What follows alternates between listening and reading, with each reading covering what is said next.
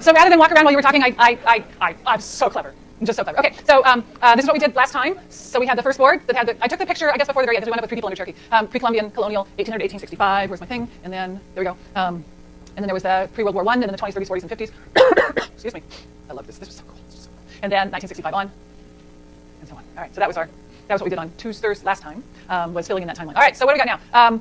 So they said the people are here to do evaluations, so let me skip over the goal, because we always had the most trouble with that, and go straight to push-pull, because that's easier. You know, now that you struggle with the goal, we'll go straight to push-pull. So, huh? Well, that's fine. Okay. So, raise hands so I can call on you. Give me a push or a pull, so something that pushed people out of their home country or pulled them to the United States. So why they left home is the push, why they came here instead of Chile is the pull. And then the question is this something that applies historically, contemporarily, or both? Dennis? It's push, right? Okay, so let me get my pen back going. And you said escaping political and religious, okay. Political or religious persecution. All right, now, historical, contemporary, or both? Both? Hand way up high. Okay, that's the next one. Okay, so we're going to put both historical and contemporary for escaping religious political persecution. All right, war is a push. Historical, contemporary, or both? Both. Other pushes or pulls, either one. Ethan. Gender inequality. Historical, contemporary, or both? Historical means in the previous parts of the course, so historical means pre-1920s. Contemporary? How many do you want just contemporary? Yeah, okay. All right, gender inequality, contemporary, yep. Education for a pull factor. Historical, contemporary, or both? How about if I put brackets around the H? So historical, historical 1700s, probably not. Historical late 1800s? Yeah, maybe so. So that's why I bracketed H. So certainly we could probably talk about education as a pull for the late 19th, early 20th century, in the beginnings of the educational system here in the United States, but certainly much more so today. Come on. Push. Okay, limited job opportunities for a push, and I'm just going to put job opportunities rather than put an adjective on it for a pull. Limited job opportunities as a push. Historical, contemporary, or both? Both. Job opportunities in the U.S. Historical, contemporary, or both? Both. Definitely, that's something we talked about in both periods.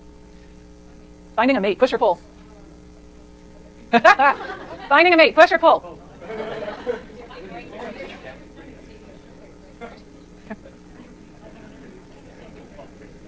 All right, so I'm going to leave home because I can't find anybody to partner up with at home. Historical, contemporary, or both? Any case in which it might be also historical? Do we have an awful lot of people who are Irish on the board? No? None of that? No? Okay. So contemporary, nobody's really want to put that on historical? Okay. And then pull, so finding a mate, and then come to the U.S. as opposed to someplace else? Better here than Iceland? No? What did I just step into? I have no idea. Not a clue. I don't want to know. I have no idea what I just stepped into. Whew. Okay, moving on. Is that a historical, contemporary, or both reason to come to the United States as opposed to someplace else? Did people come to the United States in the 19th century because their goal was to find a mate? All right. What else? Anything else? Yep, way high. All right. So a community of folks already here, they call that chain migration. Good. Historical, contemporary, or both? Both. Good. What else? Peter, did you already have one? Okay. All right. Famine / natural disasters. Historical, contemporary, or both? All right. Christy, right? Okay. Possibilities of social mobility. So less of a strict class structure. Historical, contemporary, or both? Both. The more things change. Yeah. Running from the law. That's a push, yeah? Illegal behavior. I assume, right? I mean, you could be running from the law. I would assume that running from the law is not for illegal behavior, is under political persecution. Yeah, okay. So historical, contemporary, or both? Probably both. Although it would be harder today to get in. Be difficult to get legal status here today if you were running from the law. Anything else you want me to put on the list? Yep. Okay. So having a refugee system that takes in people who are political and religious refugees, and we have that whole asylum status, right? So you can be an asylee. We have a whole system set up to take in political and religious. Those are persecuted. Historical, contemporary, or both? That's contemporary because the system didn't exist in the 19th century. Sam. Okay. So political freedoms, the Bill of Rights. Historical, contemporary, or both? Both. Okay, I'm out of space. Oh, I was out of space. Maria. Pull. Here we go. Living standards. Historical, contemporary, or both? Good. All right. Okay, let me go to the next page because I'm out of space. What about, cheap land is a pull? You want me to throw cheap land in here? Okay. Cheap land. That's, yeah, I'm not even historical. At least in the Bay Area, that's definitely historical. behavioral assumptions. What sort of assumptions do we need to make in order to tell a story about people migrating in response to these push and pull factors? So what else has to be true in order for somebody to respond to a push or a pull factor, leave home, and wind up in the United States? Information has to flow. Historical, contemporary, or both? Both. So there have to be information flows. In which situation, historical or contemporary, are those information flows cheaper to get? When is it cheaper to get information, now or then?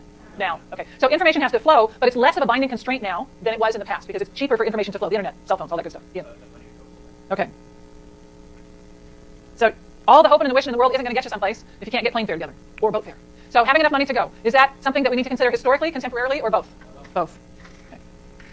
And interestingly, there they are. Interestingly, we can talk about, that's something that we could spend a lot more time than we have talking about, right? Because in the early period, I don't know if I talked about it at all, in terms of people apprenticing themselves as a way of getting, we talked about, no, because I skipped colonial period. So we could have talked about indentured servitude, which is a way of apprenticing yourself in order to get passage over here. And now, with the way that the immigration laws are set up, if you're not part of a family chain migration, you need a boatload of cash in order to be in one of those preferred categories. Okay, I got one more. Who has not had a chance? Yeah.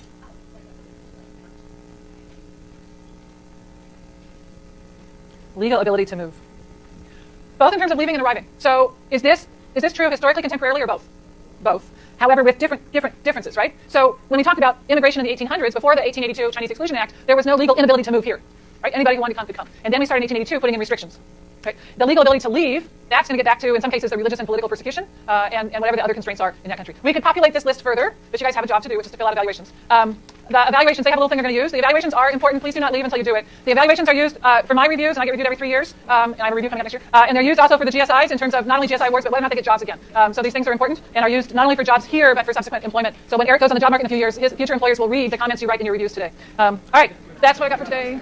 They're going to start. I got to pack up. I'll see you on, and I have office hours till 5.